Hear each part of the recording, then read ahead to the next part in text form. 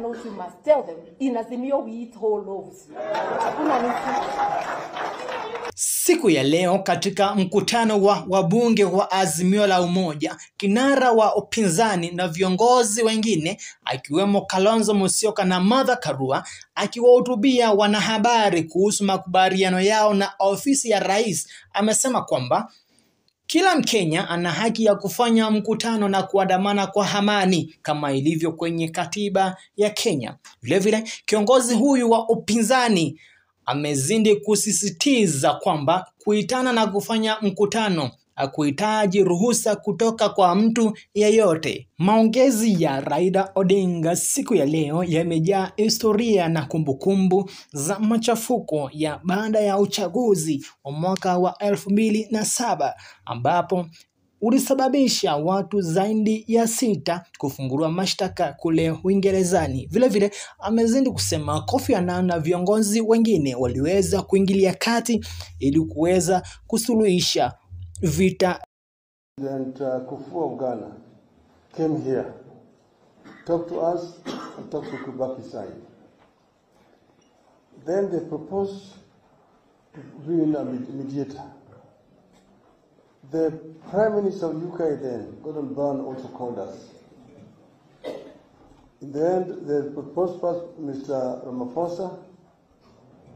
Kwa mara nyingine, aliyekuwa mgombea mwenza wa kinara wa upinzani Martha Karua amekanusha madai kwamba Raila Odinga atafanya handshake na upande wa Kenya Kwanza. Vilevile, kiongozi huyu amezidi kusisitiza kwamba hawataki kufanya handshake ama nusu mkate, ila wanachohitaji ni upande wa Kenya Kwanza waweze kufungua mashini ama vifaa vilivyotumika katika uchaguzi ili waweze kupata kujua mwenye mkate ni nani. Ukifungua 7 itaonyesha mkate ni ya nani. Mwenyewe akule peke yake. Kama ni yako kula, lakini tukikuta ni yetu, afadhali tunachukua mkate yetu. Martha Karua amezidi kuwasuta vikali wabunge wa Azimio ambao waliweza kuhamia upande wa Kenya Kwanza. Amewasuta kwa kuwaita watu walaghai na watu wanaojipenda kuliko wananchi waliowachagua, hasa wakati huu wananchi wanakumbana na hali ngumu ya maisha. Akiwajibu viongozi hawa wa upinzani, kiongozi wa wengi katika bunge la kitaifa Kimani Ichung'wah amesema kwamba upande wa Kenya Kwanza wako pamoja kufanya makubaliano ambayo yanaofaa wananchi wa Kenya. And we have said and we confirmed through the bipartisan parliamentary process we are ready to engage on that.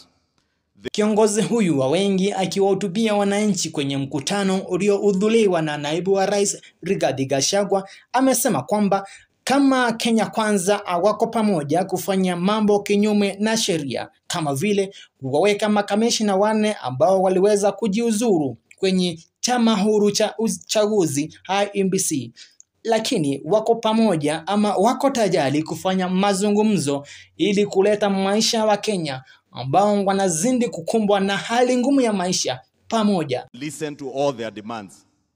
4 of them. They want us to reconsider the reconstitution of IEBC. And we have said and we confirmed through the bipartisan parliamentary process we are ready to engage on that. They want us to open servers. And we have told them those servers were opened in the Supreme Court.